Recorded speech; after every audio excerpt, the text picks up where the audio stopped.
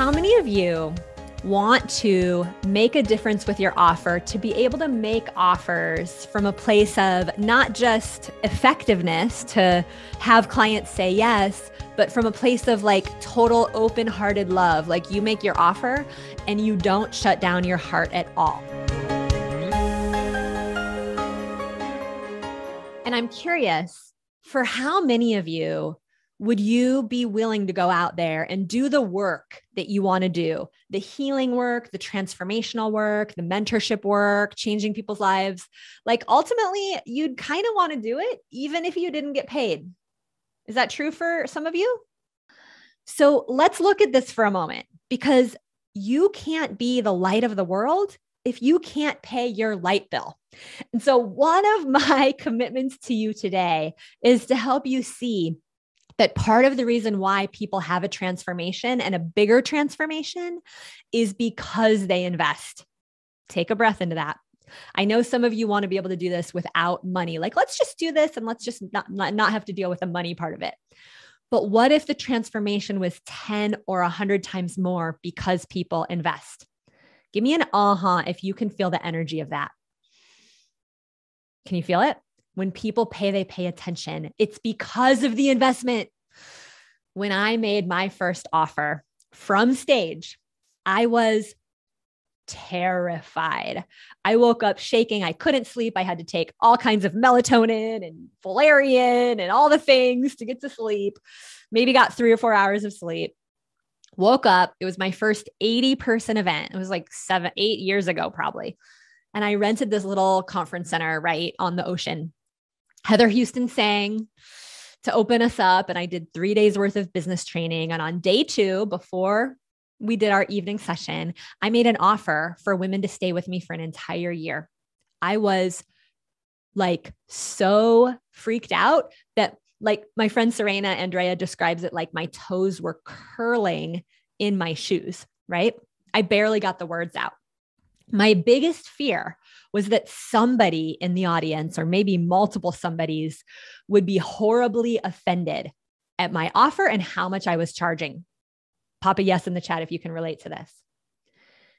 So I got off stage, and this very powerful, very incredible woman came marching right up to me and waving her fist in my face.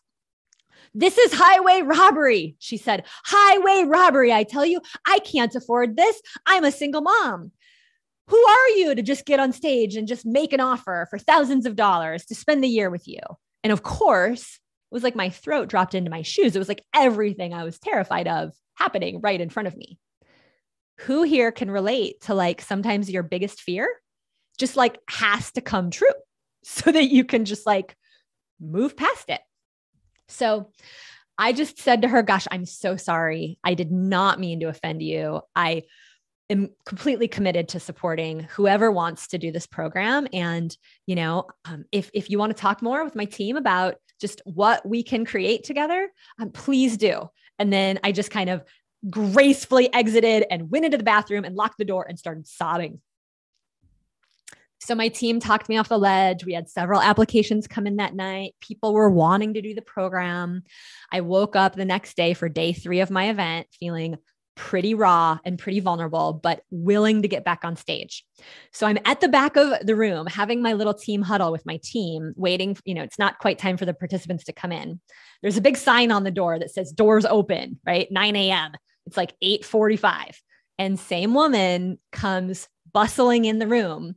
And of course, my heart sinks and I'm thinking, oh, here we go again. And she walks kind of more calmly up to the back table and she says, "Can I give you something?" And I said, "Sure." And she hands me a check for the entire amount of the program, pay in full. This was our first pay in full, true story. I looked at her and I was like, but I thought you said you couldn't afford it. I thought you said that this was not a fit." And she said, "Oh, I was just triggered. You can't believe a word I say when I'm triggered. I just pulled the money out of one of my retirement accounts. It's that important to me." So I just want to say to every single one of you that we cannot make up the story that people can't afford our services. We can't be in conclusion of what people can afford and what they can't afford. And we can't necessarily take people's objections at face value. I want to remind every single one of you that, again, it's our job to get out there and make the offering. We can't control how people react. We can't control what people do or say, but we can control our own commitment.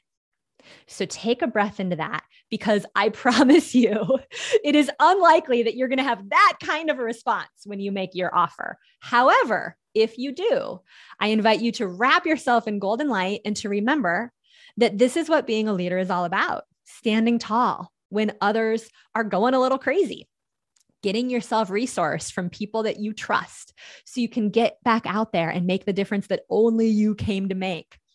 And for you to remember that when people pay, they pay attention. When we invest in ourselves, we get an even bigger transformation.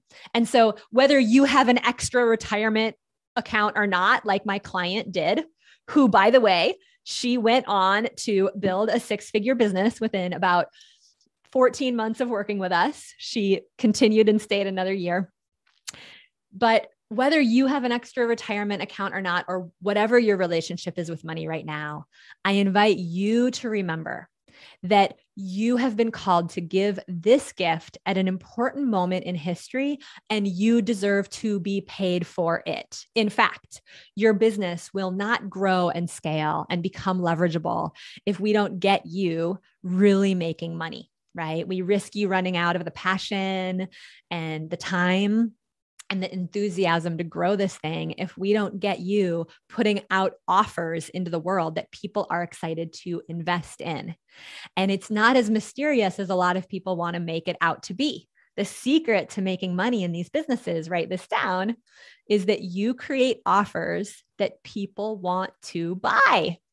And what's so exciting is that once you have those offers, it's like such a relief. It's like, oh, once I have my offer and I know how to get people on my virtual stage as a virtual speaker, I can become a profitable speaker. It's not as mysterious as a lot of people want to make the story up that it is.